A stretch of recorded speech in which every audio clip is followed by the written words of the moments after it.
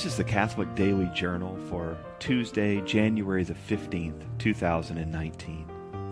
It's the birthday of the American Baptist minister and civil rights icon who, toward the end of a mostly bland and overly prepared sermon in 1963, set aside his text and after a pause looked out at the crowd and said, "I say to you today, my friends, even though we face the difficulties of today and tomorrow, I still have a dream."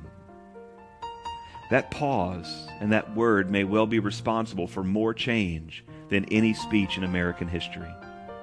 King was a brilliant preacher who rose to prominence by improvisational preaching and by reading the room. He was convinced by civil rights leaders that the speech at the mall in 1963 was just too important for improvisation, and he prepared a sermon with echoes of the Gettysburg Address and William Shakespeare. But as he neared the end of that speech, he realized that the people were not engaged, and it wasn't landing in their hearts. Continue to work with the faith that unearned suffering is redemptive. Go back to Mississippi, go back to Alabama, go back to South Carolina, go back to Georgia, go back to Louisiana, go back to the slums and ghettos of our northern cities, knowing that somehow this situation can and will be changed. Let us not wallow in the valley of despair. It's a potent biblical theme, but King paused and realized that it wasn't the speech that the black community needed in that moment. That speech given in 1963 remains one of the most astounding pieces of oratory in American history.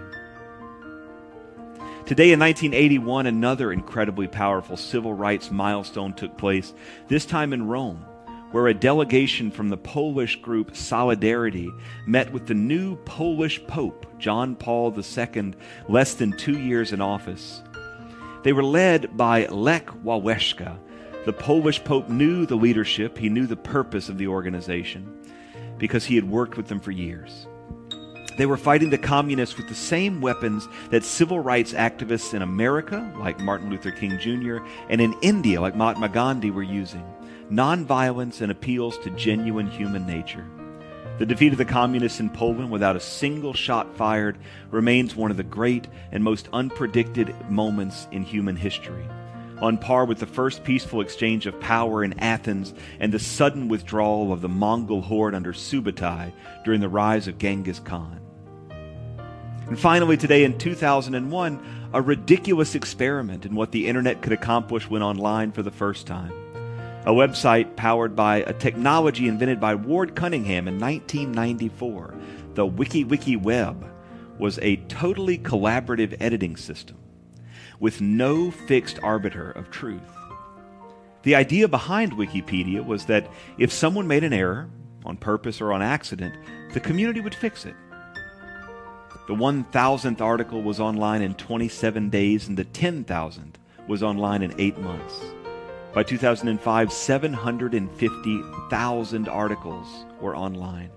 Today, Wikipedia is the 5th most used website on the planet and is considered a genuinely reliable source for a great many topics, from complex science and math to modern culture.